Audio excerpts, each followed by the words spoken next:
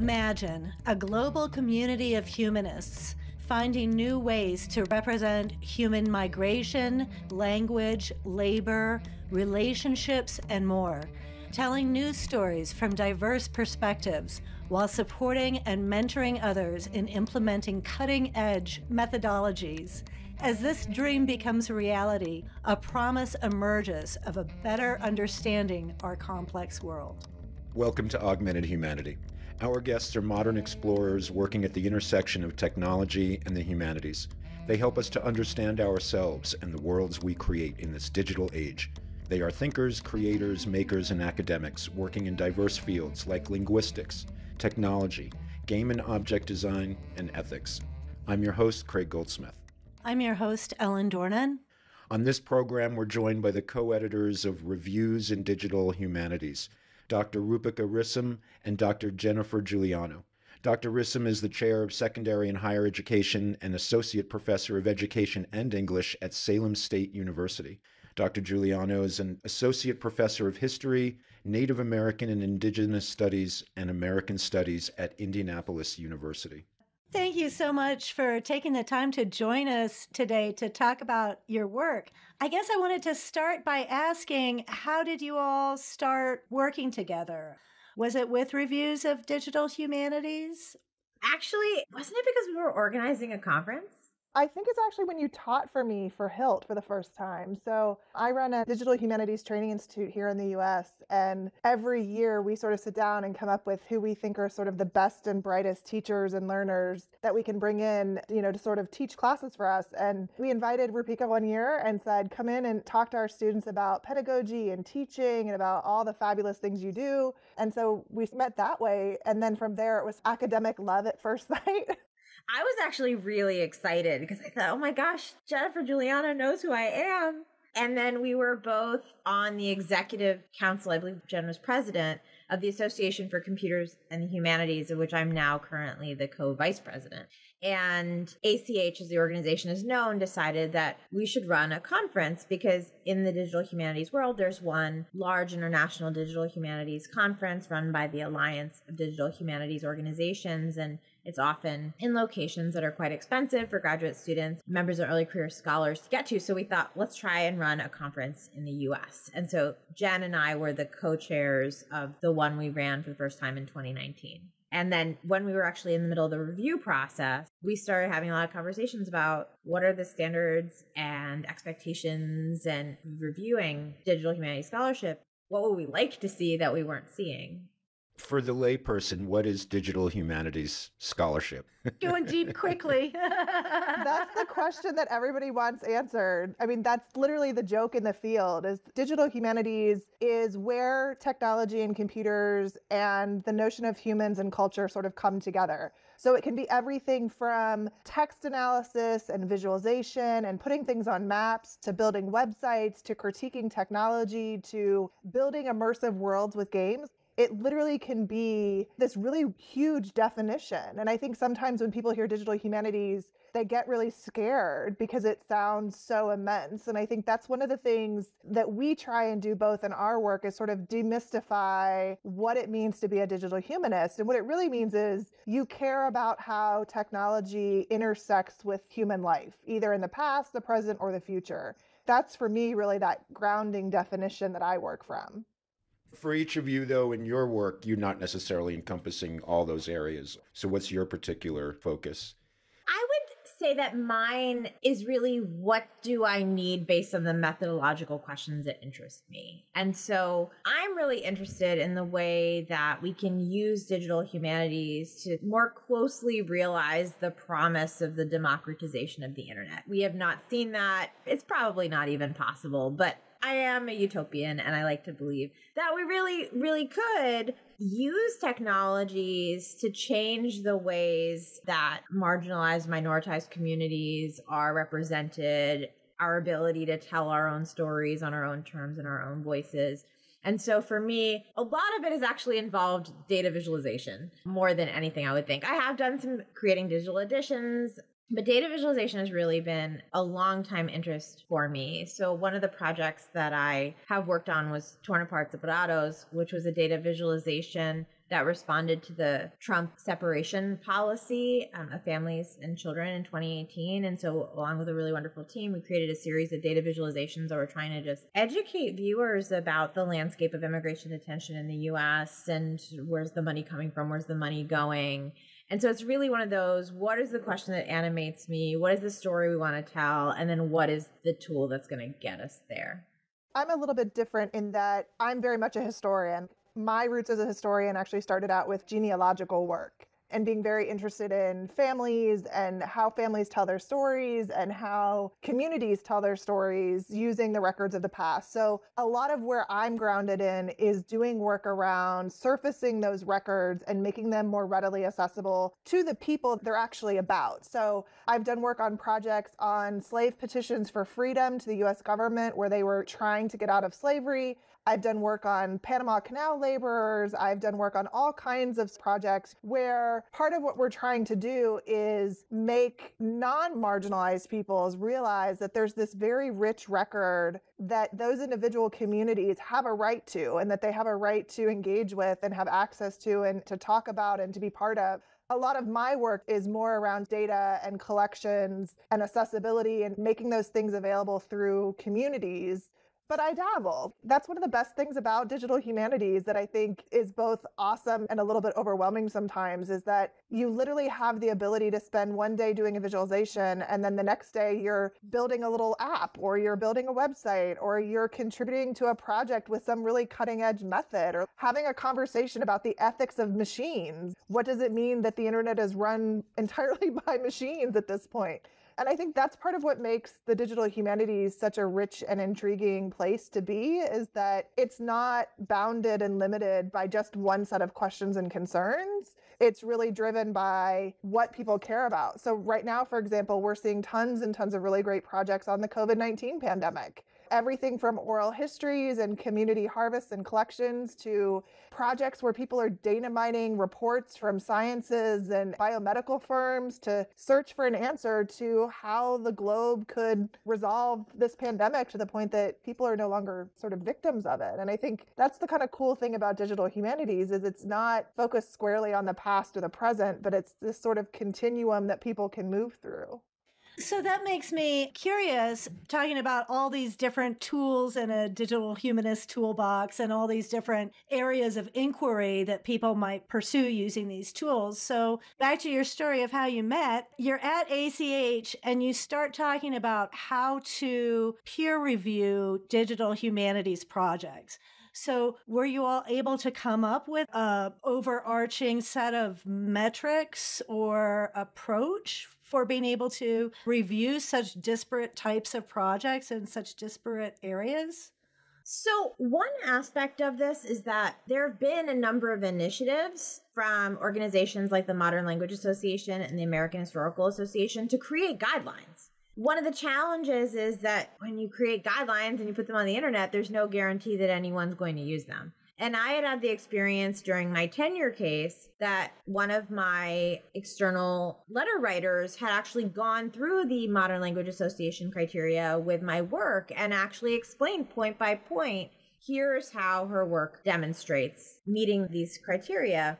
And so really what we were thinking about is how do we operationalize those existing criteria, but then also thinking really carefully about who we're asking to do a review. And so sometimes we're asking someone who has really, really solid knowledge of the content of the project. Sometimes we're asking someone who has really solid grasp of the technical element of the project. What we're really trying to do is actually encourage all of those people to think across both. And in that way, to collectively build up the capacity of people who engage with digital humanities scholarship to do peer reviews. Now, when you say peer review, you mean these are works of some kind of humanities scholarship, even if there's a digital component. What's the purpose of being peer reviewed? If I write some article or I do a project, why do I want it peer reviewed? Peer review sort of situates itself in two different ways. The first is that you want your scholarship to be peer reviewed because those in your community saying this has valid methods and has reached conclusions that can be easily understood and recognizable in our discipline, right? So things like they cite appropriate scholarship, they use the appropriate methods, they have valid conclusions based on what they're doing. So part of it is about academic disciplines justifying to those inside the discipline that the scholarship is sound and credible. But what peer review also is, and this is part of where the journal comes in, is outward facing. And it's saying these things are not just the concerns of these disciplines. These things are the concerns of the people that are being written about, being talked about, and being engaged with. So one of the things that motivated reviews that sort of set it apart from some of the other review initiatives is that we felt very strongly that part of the problem of reviewing has been that it's the same community of people being asked to review the same projects over and over and over again. And yet we went and talked to colleagues and scholars of color and people throughout the community who were saying, my work never gets reviewed or my work doesn't get acknowledged because it looks different or it has a different interest group or it shows up in a museum or it shows up in an archive or it shows up in a public library. It doesn't show up in a book that somebody can buy. What do you do with a podcast? What do you do? When, and it sounds like that's a narrow concern, but what it really does is illustrate that a lot of times where academics contribute is not just inside of their own community, but when their work is translated into public stuff, right? So things like the critical race theory discussions that are going on now, things like discussions about housing and policing, all of those are the concerns of the humanities. And if we can't translate what we talk about in those big, thick books that we buy or that we want people to buy into things that, a public school teacher can understand or that an archivist or an educator or a state representative can understand, then we're not really doing our jobs as educators and as humanists. In 2019, you all were working together at ACH and talking about this. And then it looks like you started the reviews in DH shortly thereafter. Was that a pandemic project or was it independent? It was like the pandemic happened to our project. I believe in September 2019, decided between us that we were going to do this. And we launched our first call for projects. And then began the process of identifying reviewers and trying to get very timely reviews, because that's the other piece of peer review, is that often it takes a really, really long time. And so we had some very, very ambitious goals. I believe we wanted to get projects published within 90 days. That's what the pandemic kind of ruined, because we got our first 3 issues out and then lockdown happened and life happened to people, and that slowed down our peer review process more than we would like. We weren't able to meet our goal of publishing monthly in the first year because of the pandemic. But once 2021 started, we had, I think, gotten into a really good groove, built up our reviewer pool. People were starting to agree to review work again. And so we were able to publish our full year. It's allowed us to really encourage a positive review culture. It's okay if it's going to take you 6 months to write your overview. It's allowed us to sort of also encourage people to feel agency about when their project is ready to be reviewed. A lot of times in a book review culture, you don't get a choice if your book is reviewed. In fact, when your book comes out, you pray to God that someone will review your book. With this, we have a process where we actually go to the project PIs who are running the projects and say, do you feel ready to be reviewed? Do you feel like you want to have feedback? That's one of the best parts about how reviews sort of started to roll out, is that it was rolled out in a way that everyone gave consent. The projects gave consent, reviewers gave consent, and we gave consent so that there was a way for people to feel like they weren't risking their career by having a negative review. Instead, they were part of a conversation. So if I were going to read reviews, is it free? Is there a subscription? So it's an open access journal at reviewsindh.pubpub.org. Our colleague Tanya Clement at UT Austin actually did a special issue of the journal with her students. So they wrote the reviews for the journal. But also we have become a place that people can find projects, because one of the challenging issues in digital humanities is, how do you find things? What's the discoverability of projects? There really isn't a mechanism for it. How do we make the projects discoverable to people? We have the projects arranged by field, by topic, by method. So if somebody wants to go and see what are the projects that are the public humanities projects, you can see all of the projects that we've reviewed in that category. You're listening to Augmented Humanity. We'll be back in just a minute.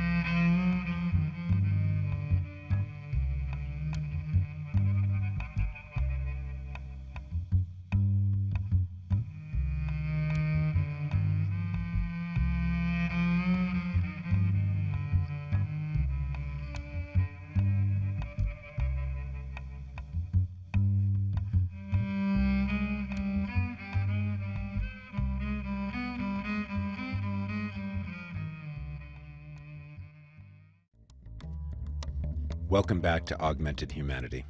Thank you so much for joining us today to talk about all the different work that you're doing and supporting.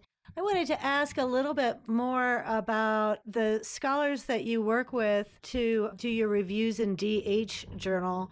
Looking at the projects that you represent there, they're very diverse, not just in terms of the kinds of projects there are, where there are games and there are archives and there's some really cool electronic literature. Is it hard to find these scholars? We thought it was going to be. There's way more content than we could know what to do with. I think we were very worried about would anybody want to be part of the project? Would anybody want their projects reviewed? And instead, we might be set for the year already. It's only January. It's true. I mean, I think part of the premise of reviews was about diversifying the types of projects that were being reviewed, which is not just about content, but is also about method and approach and diversity and representation. And we wanted to do the same with the reviewer pool. One of the things that happens in review culture in the academy is that there's a preference for full professors who are really well known to review your project, right? Because they have lots of cachet, which is great, except for the fact that they may not actually be the best person to review a project, for example, that's on some new method that's emerging from a discipline in border studies or whatever. And so as we think about the reviewer pool and the project pool, part of what we're kind of doing is matchmaking. It's a little bit like a first date, right? Where everybody sort of puts their best foot forward, which is our project overviews. PIs sort of put out their nice clothing and they tell us all the things they want us to know. And then we sit down with our lists and our networks and we look for a reviewer who understands the content. So it might be the topic of borderlands, or it could be archaeology or musicology, or it could be sort of a big discipline, but it also could be something a lot smaller like Jewish digital humanities that's about a very specific archive. And so we sit down and we go through things like conference programs and publication books and Twitter and social media feeds, and we make giant lists. And we just hope at some point the project and the reviewers marry together. That's the best part for us. We get to see that dating happening, and it helps verify the credibility of both the project and the reviewer. We have graduate students review, we've had postdoctoral scholars, we have cultural heritage professionals, people who work at museums and archives and libraries. We sort of really open the door for reviewers who aren't your typical tweed-wearing jacket professor. You've talked about two things with the reviews in DH, the collegiality and the process of buy-in and consent, and also this intersectionality at a lot of different levels. So have you all been able to see any kind of impact or outcome from creating this space? There's many ways of defining impact. One that's particularly important to me, and I think to Jen as well, is the impact it's having on students. When we see that people have put reviews in DH in their syllabi, when we see that they've designed an assignment where they're having students do a reviews in DH activity, the experience of the special issue, there is a real interest and need for the work that we're doing among students. I think we're also seeing it in terms of the impact on the projects and the people who review. We're seeing projects that are now showing up in conference programs that may have not necessarily been made available that way before, or we're seeing panels being put together of reviewers and project PIs and special issue editors who are then at conferences talking about how they define the field. It's sort of interesting for us because we didn't necessarily go into this with a grand plan of how this was going to change things. We just really wanted to improve what we saw as some flaws in how the reviewing process operated. But what we're finding actually is a lot of the individual stories of impact that matter. You know, people who are getting tenure where our review is part of their tenure case, or people who are on the job market who can point to the fact that they've reviewed as something that helps them get employment. We're really proud of that because many of those people are scholars and thinkers of color, are people from underrepresented communities who may not necessarily have been granted access to those spaces as easily without the cachet of reviews behind them. This is sort of just a nuts and bolts question about how many projects do you review in each issue? So typically 4 or 5 per issue. But I get a little happy with the special issues sometimes. So what are the special issues? So special issues are a way for us to turn over the reviews journal to people we think have really interesting things to say about their particular subfield. So we have special issues on borderlands and digital pedagogy. We have new special issues coming out on race and medicine and Black digital humanities. We've got ones on the Black Atlantic. We've got all kinds of sort of topical areas where an editor comes in and works with us to define what they think the field is. So they help us choose the projects, they help us choose the reviewer, they work with us to edit the issue. And that issue sort of becomes a snapshot or a time capsule of that particular topic at that moment. So we can go to these special issue editors and say, show us your vision of what Latinx digital humanities looks like or Jewish digital humanities looks like. And they come out with some incredible things. And one of the best things for us is many of them come out and are doing work in bilingual issues. So we have issues that are completely translated from English to Spanish and vice versa, so that we can see those reviews go back to the communities those projects come from and be useful. And so special issues are only supposed to be 4 or 5 projects, but sometimes we get a little happy. We do have a triple issue that came out last year. We had 2. We had 2 triple issues. But I think part of that is, as sort of you can see when you look at the website and the journal issues, there really truly is so many projects and so many great things going on. And it's so hard to choose sometimes. And so a lot of times Roopika has to sort of rein me in from wanting to put out 12 projects in an issue. And part of that's because we found that 4 to 5 is sort of a sweet spot for people as readers. It's enough to sit down and do in one sitting, but it's not so much that you get projects confused or you forget what you've read. And it gives each project its own moment in the spotlight over the course of the month that you could basically read 1 a week. You mentioned the Black Atlantic. Do you want to tell us a little bit about that project? I mean, I know that Reviews in DH isn't all either of you do. In addition to teaching, you both have all these other projects in this area of intersectional, justice-oriented, post-colonial digital humanities.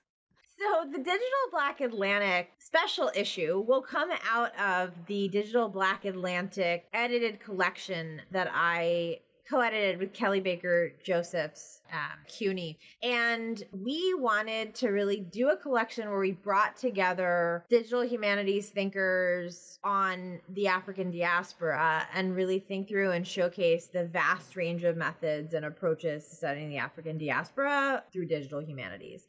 And so what we're going to do in the special issue is have reviews of projects that are mentioned in the actual volume. But really, Kelly and I were seeing Paul Gilroy's concept of the Black Atlantic, the sort of transatlantic diaspora, and the traveling of culture across space and time as a heuristic for thinking about the digital as well. We have everything from essays that look at how digital music artists are connecting people between the townships and Cape Town in South Africa. We have projects on digital humanities in Nigeria and the different ways that scholars who are actually coming from a linguistics background are using textual analysis tools to analyze contemporary politics in Nigeria. We have projects on some of the work that one of our colleagues has been doing in Dominica with students, Shiler Esprit, through Create Caribbean Initiative, which is engaging students from middle school age in digital humanities and understanding the history and culture of Dominica. That's really a fun project. It came out 2021 in a paperback edition, but also open access. So it's freely available from the University of Minnesota Press. And that was really important to us, and why we went asked to put the book in that series is because we didn't want to create a collection that then people in the Caribbean, people in countries in Africa wouldn't be able to access. So my grand plan when the book came out was to say to her, I need a special issue based on your collection. And part of that's because we see a lot of scholarship that comes out that does this type of work where they're analyzing projects in a couple of sentences or a paragraph or whatever. And so by saying to those authors, pick one of your favorite projects that you talked about in a sentence or two and give us a full review, that allows them to build on the work that they've already done. And that type of scaffolding is really important because they've already done the hard work of analyzing the project and understanding it, and they need to get credit for that. So part of what reviews is a way for people to get credit for the critical thinking that they often do in their offices with the door shut. We can turn that into a 500-word review overnight. We don't just review digital projects that are websites or mobile games or whatever. We're reviewing code that people have written. We're reviewing books that people have written. We're reviewing all kinds of different products that may or may not fit with what everybody else thinks the digital humanities is. But for us, is about a vision of a field that's really welcoming and doesn't say you can't be part of this field because your research doesn't look or behave or act the same way that something did 5 years ago or 10 years ago. And the conversation in digital humanities wasn't always like that. When I started, it was challenging. It was very much an ongoing Twitter battle about what counted as digital humanities, which is part of the reason why we were laughing when you asked what digital humanities is because that was a real decade-long argument on Twitter. And so, it's really exciting to be at a place where we can get so much interest and buy-in into reviews in DH and into having a capacious vision. I'm curious, Jennifer, just because you said there were like code set projects, could you give an example of one of those? We actually have a project that's been reviewed that was building basically a set of code that's attached to a repository. So you can log on to GitHub, which is a code repository. You can download this code snippet and actually use it as part of your research method in your projects, which is pretty cool. One of the things that I think is a little bit interesting about digital humanities as a field is a lot of times people think you've got to have somebody like me with a history PhD or Roopsi with an English PhD. In fact, we have MFAs, we have computer science degrees, we've got master's degrees, we've got all different kinds of things, including people without degrees who are part of the field. It's not just about blossoming the definition of what digital humanities is, but it's really about admitting that a lot of times the people who are making humanities content are not faculty, they're not academics. They're people who are writing Wikipedia pages, they're hobbyists like my mom doing genealogy, and we really wanted reviews to capture that. We've got projects that really challenge the notion of where knowledge is happening and who's producing it and why it matters, and I think code's a great example of that. A lot of people don't think of code that someone writes as being elegant or beautiful or a language, and yet you sit down in a computer science class and that's really what it is. And there's some really great things that merge together. So our computer scientists are talking to our musicians, who are talking to our audio specialists, who are talking to literature scholars about audio recordings. That's what makes me excited as a humanist, is that it's not just me in my little echo chamber being concerned about my little archive or my little questions. It's potentially dozens and hundreds and thousands of people with really different questions that they want to bring to the conversation. And it creates such interesting conversation about the ethics of doing research, right? So we're in the process of reviewing a project right now that's an Indigenous project that's on Wikipedia. And we've really had a difficult time thinking about how to review the project because we want to respect that community and their language and their culture. but it's impossible for us to find a reviewer for that project in that language because there's just so few people who have that content knowledge.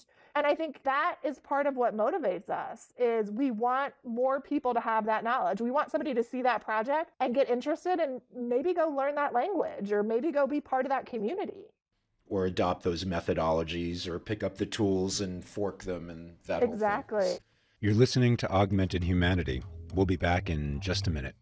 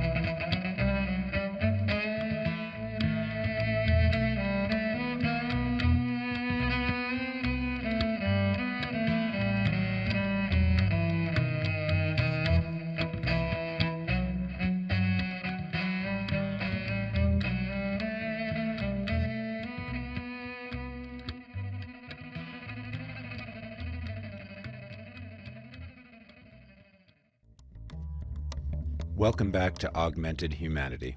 Thank you so much for talking with us about your amazing work that you guys are doing.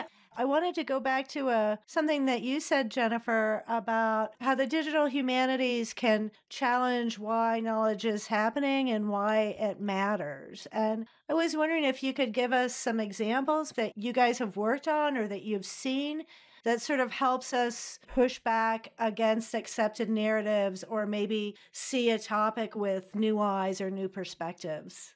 I work with a community of Indigenous scholars.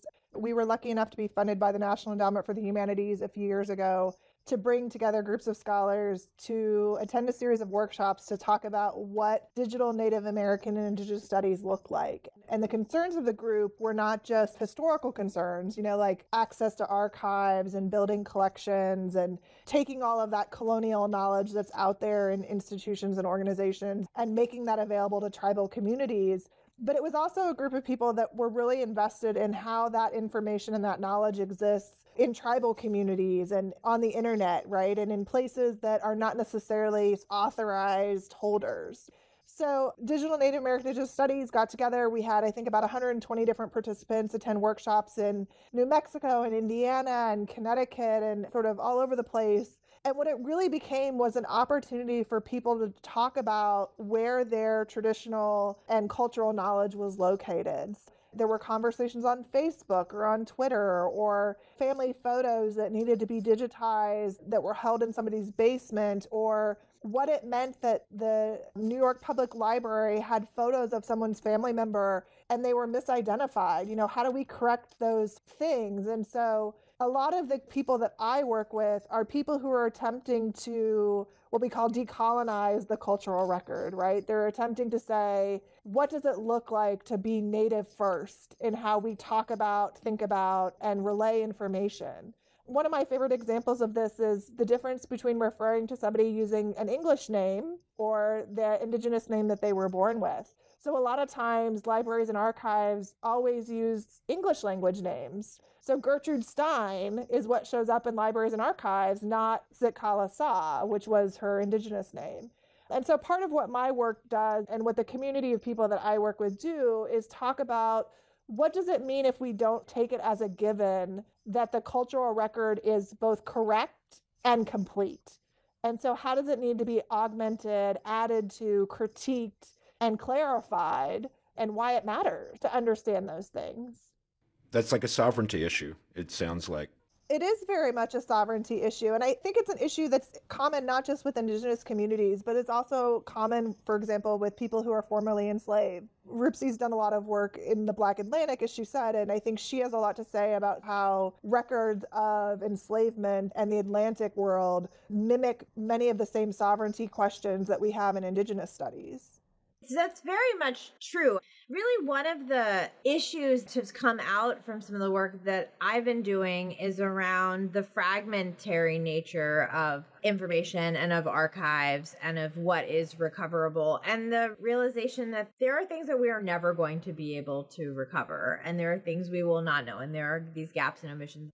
How do we deal with that? And how do we make that legible in a way that allows a viewer or a reader or a user to really understand what they're looking at is potentially part of a bigger picture, but not the entire picture? That's a luxury that the people who work in digital humanities in canonical areas like sort of white American lit, white British lit, they don't really have to worry about that stuff as much. Because we have the whole record is what you're saying in those cases. Well, we don't, right? I mean, of course we don't. But the gaps aren't as big and it's not as fragmented. And I think you start from a place in canonical literature, canonical history that says, we have the right to these materials and the right to understand them. And one of the things that Roopsie and I think, bond over is we work with individuals and communities where that right is not agreed upon. And a lot of times we look at what does it mean for digital humanists to experiment with Indigenous materials when Indigenous communities haven't given their consent because the U.S. law says that's cultural public record. So what does it mean that the Library of Congress has religious images from communities who no longer want those images to circulate, and yet they still do?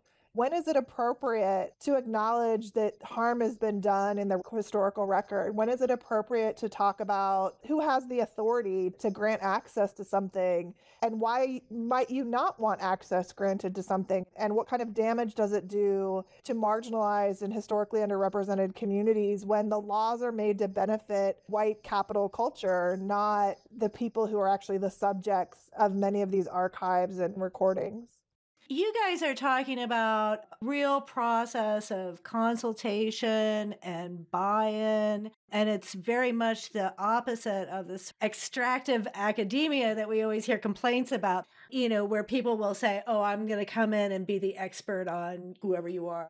Is this an approach that is gaining more traction among digital humanities practitioners?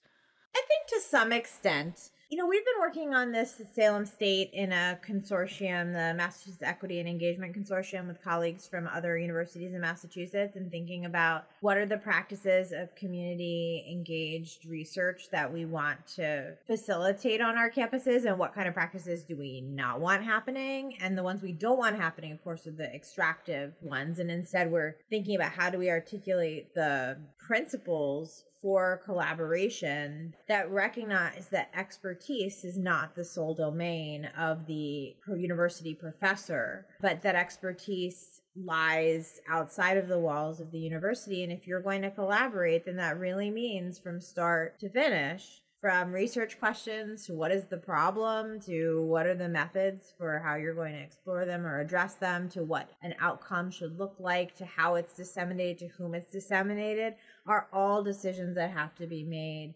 with the community partners. It seems to almost go contrary to some of the ethos of digital humanities, which is everything should be open, everything should be available.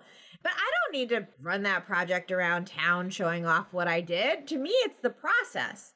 This has actually come up with some of our other guests with the whole idea that either archival materials or cultural materials or digitized materials should always be accessible in the digital humanities world. But what we hear more is that stuff should be accessible except for when it shouldn't be. It seems like it comes up over and over again in that sovereignty and control over what people are doing, especially when they're telling stories. The stuff can't just show up everywhere, in a coffee table book or in someone's research paper. Historical trauma is not entertainment, but it sounds like that's part of your practice, is to have that kind of relationship so that people can say, this is too sensitive, or people can say, I'm okay sharing this, and to really feel like their voices are going to be heard and respected. Part of the way you're approaching it is to get to that point where they can make that decision themselves, right? It's not just about sort of tribal consent based on roles, which is what Craig is pointing to. I think it's also the notion of who has access to that community and to those questions. So Digital Ethnic Futures, which is a consortium that Roopsie is leading, is a great example of this. They're doing a re-granting process where they're giving money to individual institutions in their communities to do digital humanities work around particular ethnic studies communities. And that's something that would never happen with just a random academic sort of wandering around saying, hey, do you want to work with me? And I think that's part of the process of thinking through the digital is not just who has consent and who is part of the conversation, but what are the potential impacts of making this material available online or for conversation? I mean, I have a forthcoming book in May with Duke University Press on teaching with digital history. And one of the things that I talk about is asking your students to work publicly is a risk for them. It's not just putting something on the internet. It's what are you going to do if it goes viral? What are you going to do if people decide they don't like what you've said and they start harassing the students? And that's one of the things that we talk a lot about with people when they're getting ready to teach digital humanities and public humanities in particular is it's not just about doing the cool project. It's thinking about all the possible things that could come into play when you create an open environment for students to work in. And where it can be transmitted immediately and over and over and over again. We have colleagues who work in medieval studies, and unfortunately their scholarship has been picked up by white supremacists and completely misused, and they're horrified by it, and rightly so. That's part of this, is that the promise of the internet has always been if you make it available and open, it'll improve the world.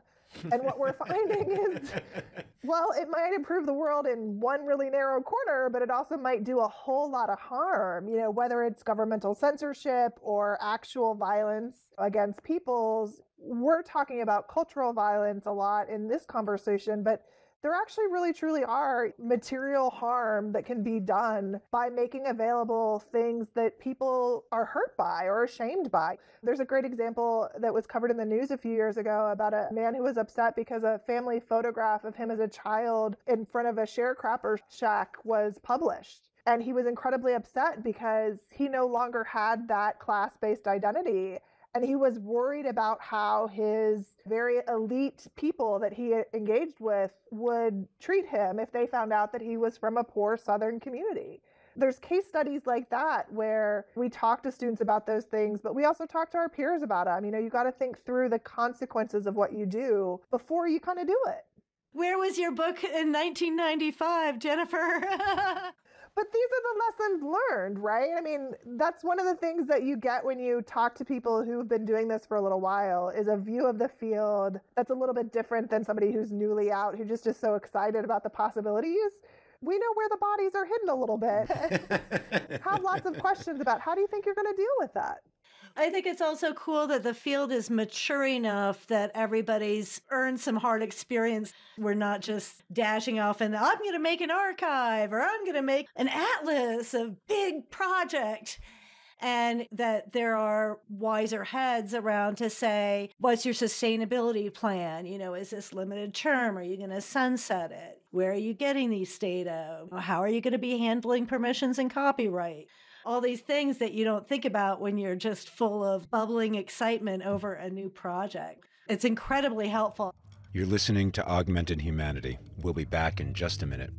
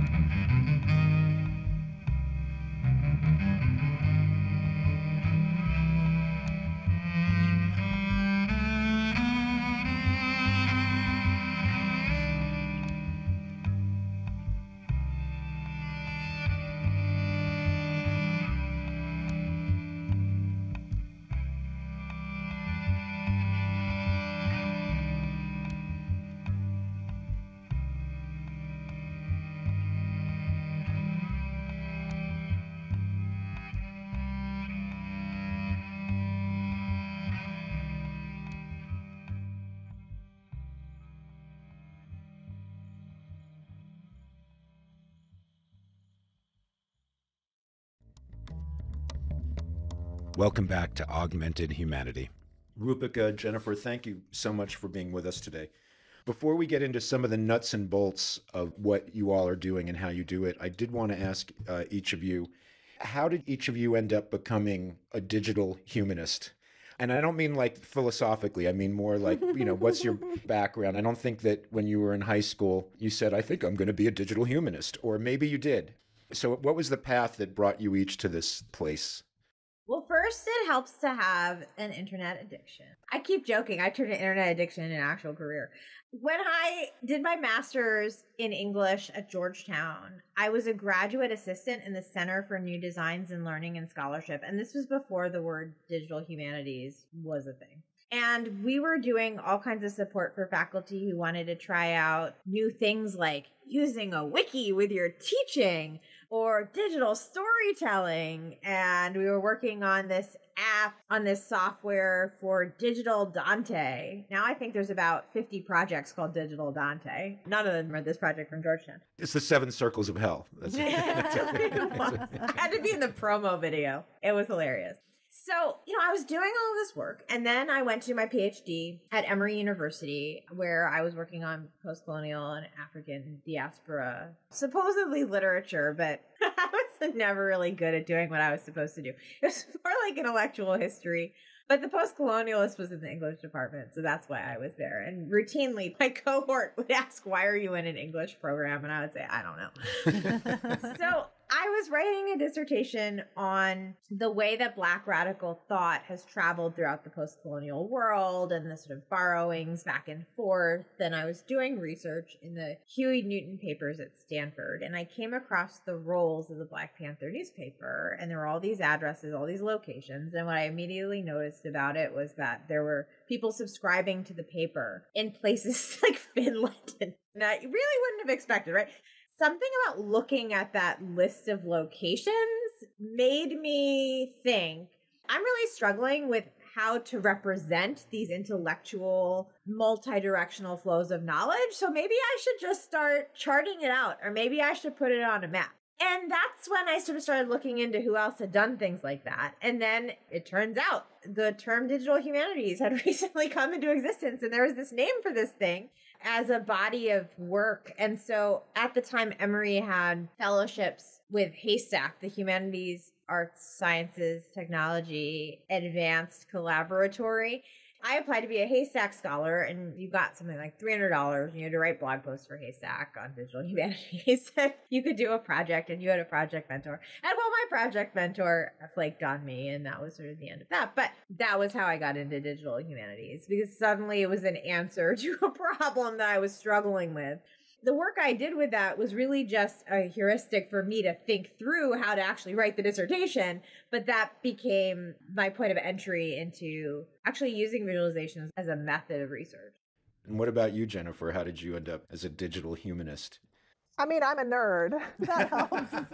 I grew up doing robotics and computing. I grew up near Wright-Patterson Air Force Base in Ohio and was lucky enough to be part of enrichment programs through Wright State University and the labs at Wright-Pat.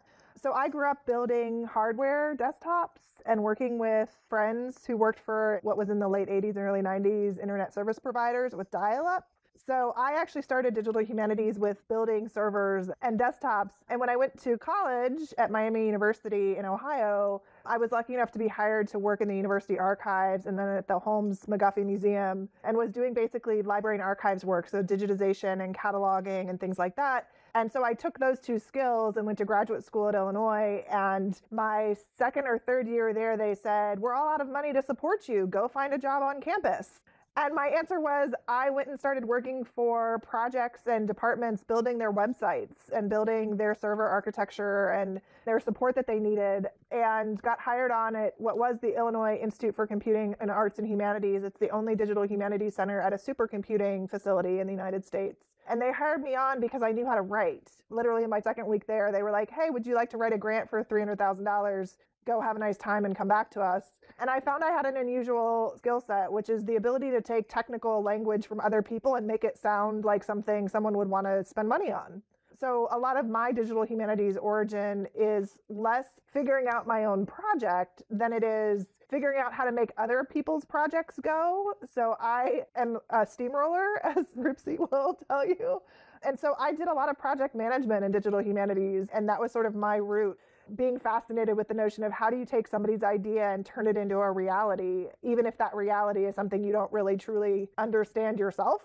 So let me ask, I mean, you both sort of had these idiosyncratic paths to doing what you're doing now, but now you're the grown-ups in the room. And so can you just tell us a little bit about some of the things that you're doing, like the Digital Ethnic Futures Consortium and your book, that are making it a little bit easier for the next generation of scholars, but also, I guess, for the teachers. And this is what I hear in New Mexico, because we don't have any formal digital humanities programs. So what I hear is the teachers say, what can we do? Because our students want to learn this and they feel like this is how they're going to get the jobs of the future, but we don't know how to teach it.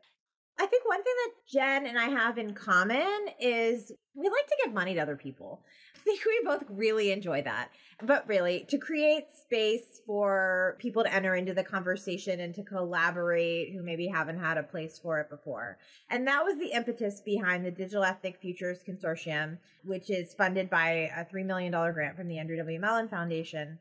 I was talking to one of the program officers, Maria Ciceri, and we were just sort of brainstorming about what would we need to do to be able to expand ethnic studies and digital humanities and community-based research. And so I said, I think what would be fun is if we think about having some consortial partners at universities where we invest in building up their infrastructure for digital humanities, and then also try and build a community among other practitioners and give out some money to people who maybe haven't done digital humanities with ethnic studies before, but are willing to give it a try, and we'll give them some mentors to do it as well. And then we actually just yesterday announced the results of our first re-grant program, which gave $2,500 to faculty at, I believe, 30 universities to develop coursework in digital humanities.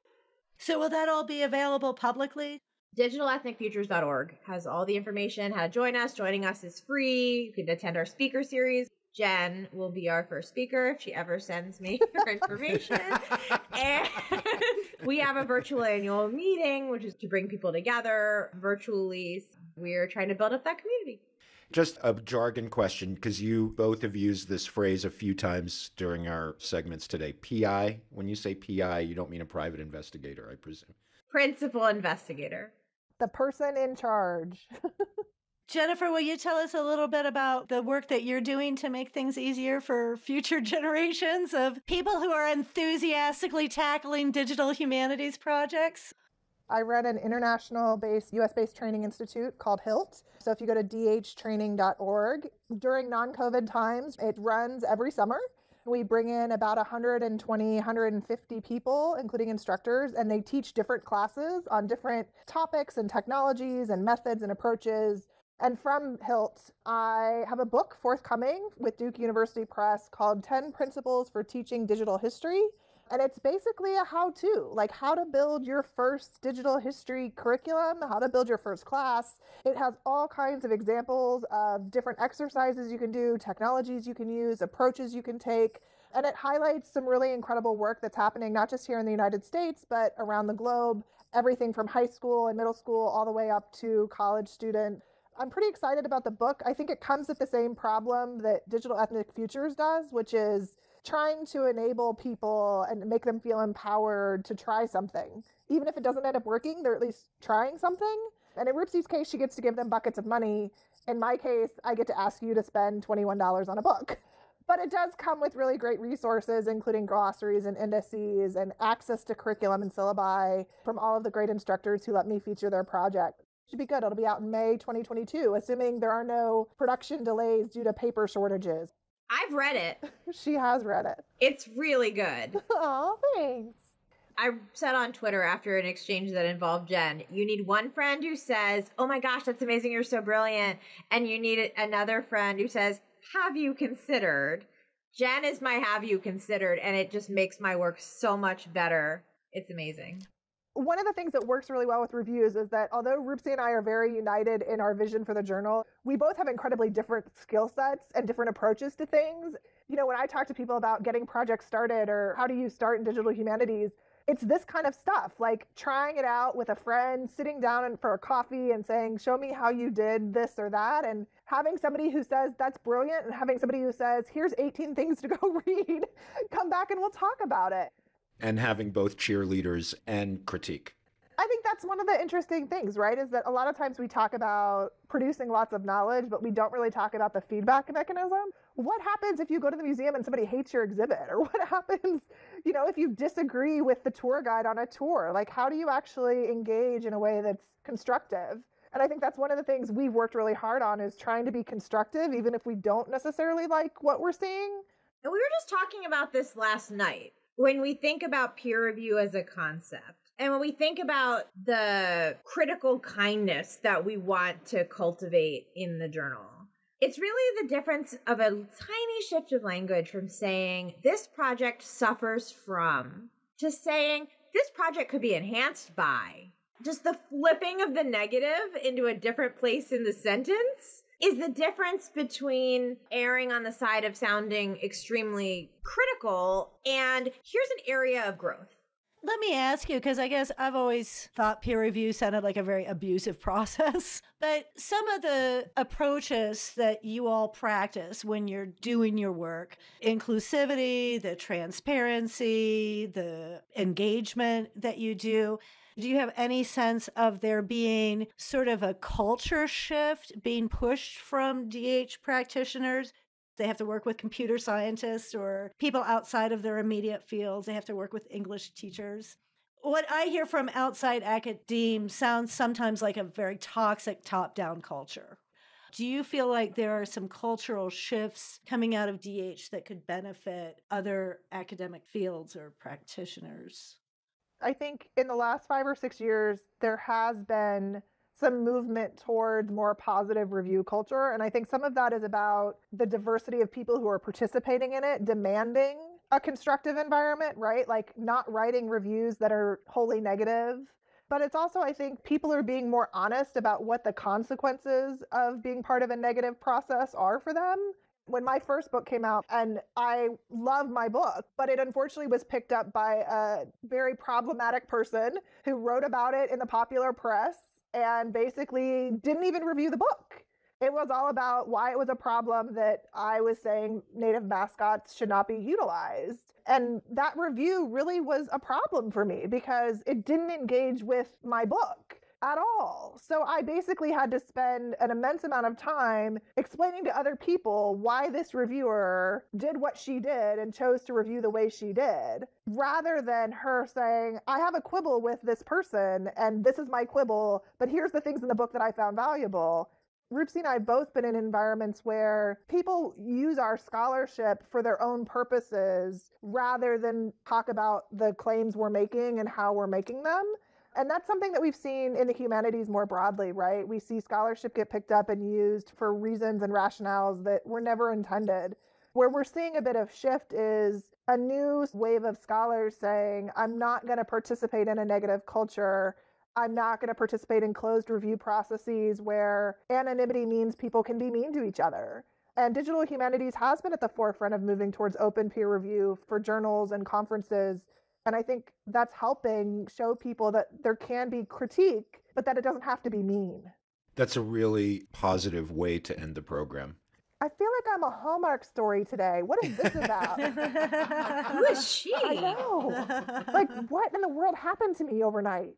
Roopika, Jennifer, thank you so much for being with us today and being so generous with your time and your expertise. Thank you for having us. This was great. This was lovely. And if you would like more information about our guests, you can visit their respective websites. That's roopikarisam.com, ROOPIKARISAM.com, or jguiliano.com. That's JGUILIANO.com. And if you want to look at reviews in digital humanities, you can see those publications online at reviewsindh.hubhub.org. Augmented Humanity is a program of the New Mexico Humanities Council, produced in partnership with KUNM-FM. You can visit us online and find out more about our programs at nmhumanities.org. Our theme music comes courtesy James Whiten, and we've had production assistance from Tristan Klum.